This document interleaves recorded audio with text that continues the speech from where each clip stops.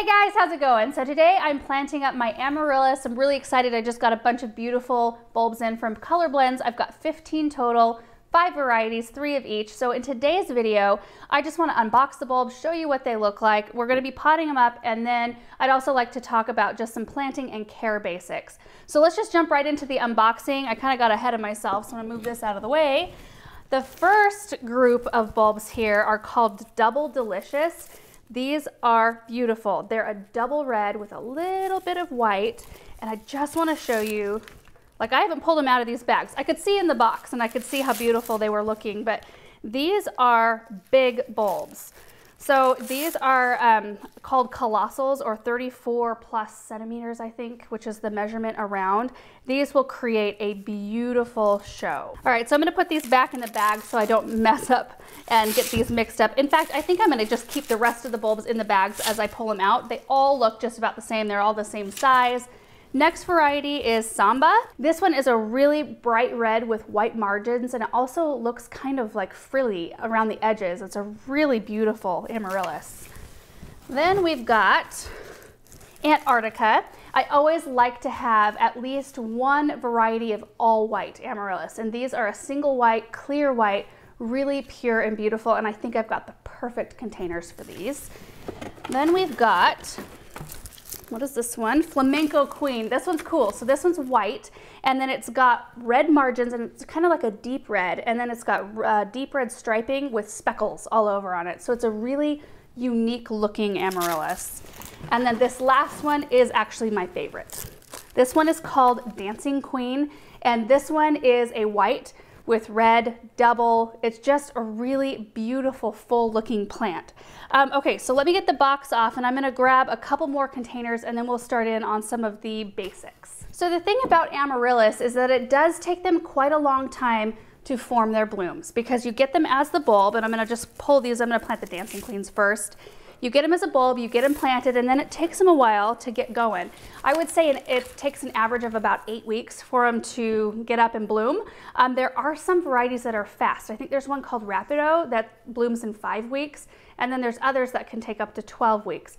But I would say a good average is 8 weeks, so as long as you're getting them in the pot and going, and they're in a warm enough environment, they should get up and bloom by Christmas. But it really doesn't matter if they bloom by Christmas to me. I don't even mind if they bloom into January, because it's something beautiful to look forward to after the holiday season has passed. There's also different sizes of bulbs. You've probably seen this when you've gone to shop for Amaryllis. You'll find them huge, you'll find them really small, you'll find them in gift packs, you'll find them in bulk. The thing is that you really do get what you pay for with Amaryllis bulbs. Not that there's anything wrong with any of the sizes, but when you buy one of the small bulbs, they are less likely to produce a great big show. They'll produce maybe one stem that has 2 or 3 blooms on it, as opposed to when you get bigger bulbs, they may produce 3 or 4 stems with up to 4 to 6 blooms per stem. So the size of the bulb, I mean, really determines how many stems and blooms you're gonna get. I mean, this whole bulb right here is basically a storehouse of energy. So the bigger it is, the more energy it has. Also, the bigger Amaryllis bulbs will produce stronger stems. So if you've got one like this, you may not even have to stake it once it's blooming. The only reason why you would have to is if it gets too top heavy from having too many blooms, which is not a bad thing. If you see like the really small looking Amaryllis bulbs, maybe in those gift boxes that you buy, oftentimes those are small, and they may produce one stem, possibly, and some leaves, but they're usually fairly weak, so they need to be staked almost from the beginning. So just keep those things in mind. But really, like I said, there's nothing wrong with either one. You could get a few of the smaller bulbs and put them together in a container and have a really beautiful show, or just get one great big bulb and you'll get a great show from that. There's also 2 different ways that I'm aware of that people plant Amaryllis bulbs, other than those who get to plant them outside, and those I think are in zones 9 through 10. I garden in a zone 5, so we have to treat them as houseplants, especially this time of year.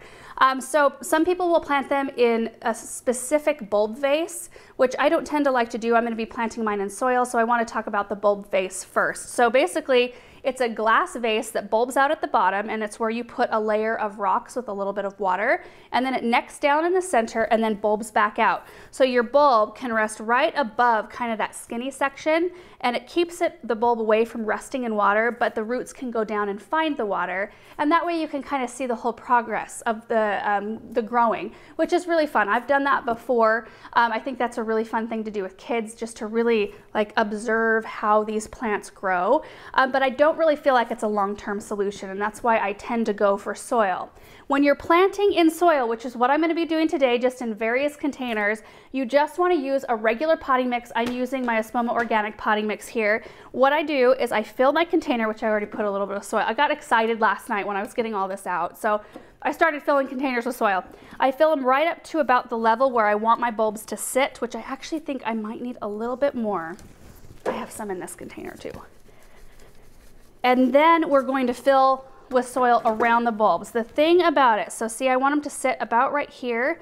That way they're nested far enough down when they get some height and some weight on the top, they won't be as likely to teeter as opposed to like if I had them up a little bit higher. So let me get my other two bulbs. I'm planting all three of these in the same container, and this will be gorgeous. Typically, you don't want to go up too big in size. For this size of bulb, you would want anywhere from a 6 to 8 inch pot at the largest. They don't like to swim in their container.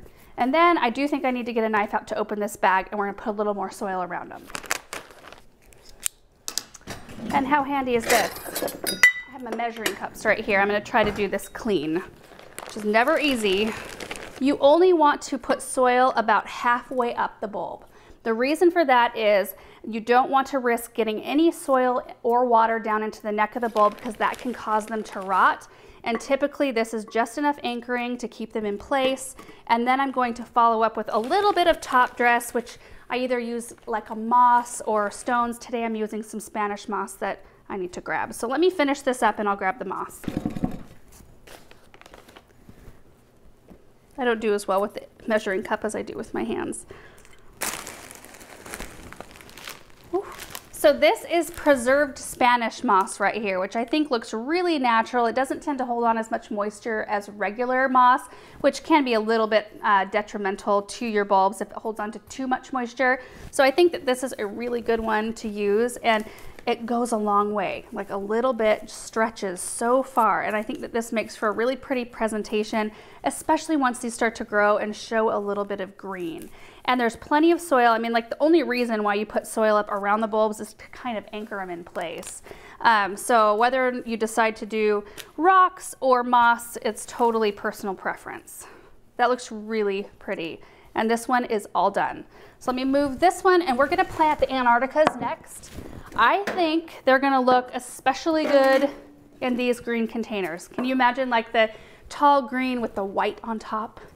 I think it'll be beautiful. These have excellent drainage. These are really old. These used to be my mom's, and she passed them down to me, and so we've both gotten really good use out of them. This hole though is larger than the other holes that have rusted through these containers. So I'm gonna grab a coffee filter real quick just to help eliminate extra soil leakage.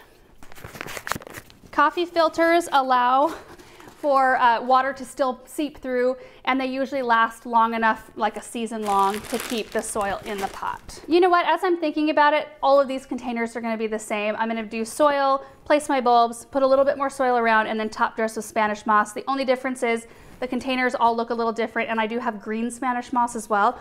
So I'm gonna plant them all up, and then we'll take a look when I'm all done.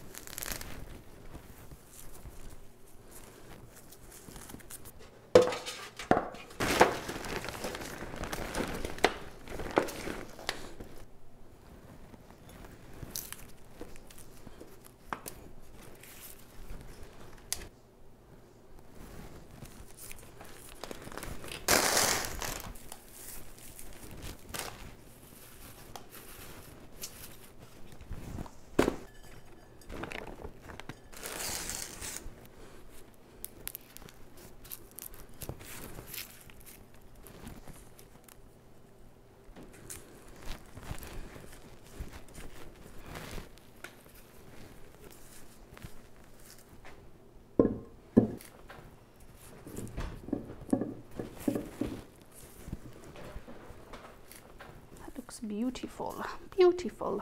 All right guys, so I've got them all planted, and I know that they don't necessarily look prime today, but they will. I mean, just give them a couple of weeks and they'll start pushing leaves and their bloom stalks, and we will give updates. So make sure you're subscribed so that you see those updates come through, because it's a really exciting process, which is why Amaryllis makes such a great gift.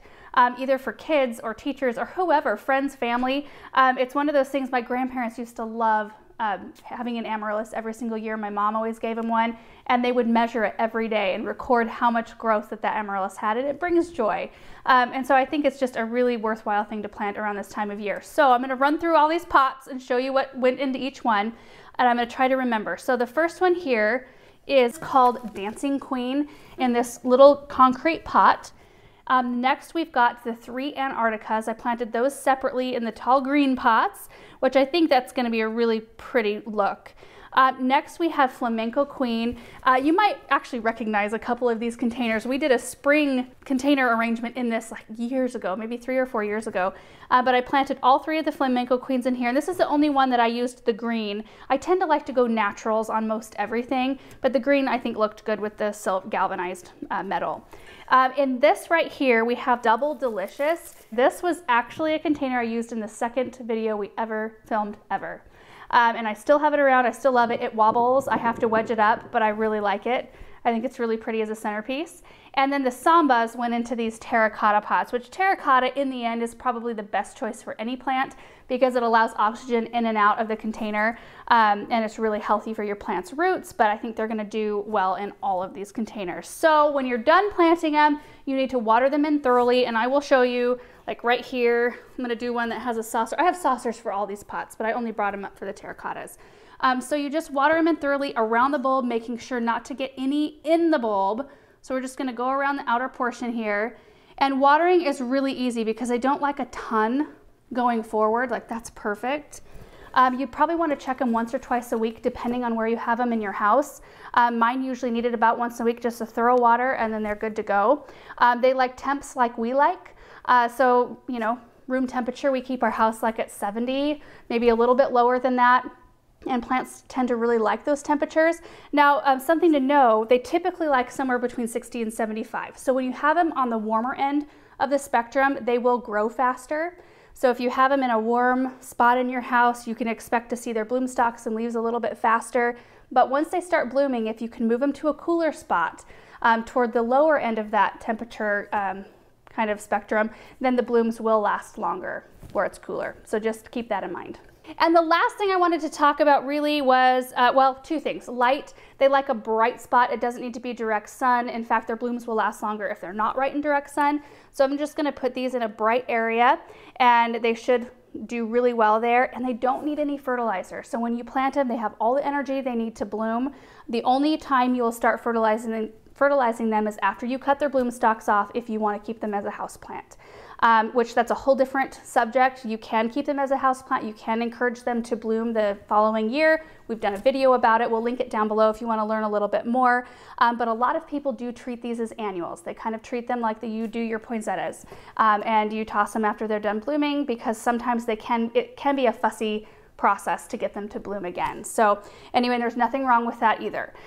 So anyway, I think that's pretty much it for Amaryllis planting today. And again, like I said earlier, we will be doing updates and showing you, we'll be posting pictures and all kinds of stuff, and probably showing them in our Christmas tour that we will most likely do later on in December. So anyway, thank you guys so much for watching this video. I hope it inspired you to plant Amaryllis because they are really a fun holiday plant. So thanks guys, we'll see you in the next one. Bye.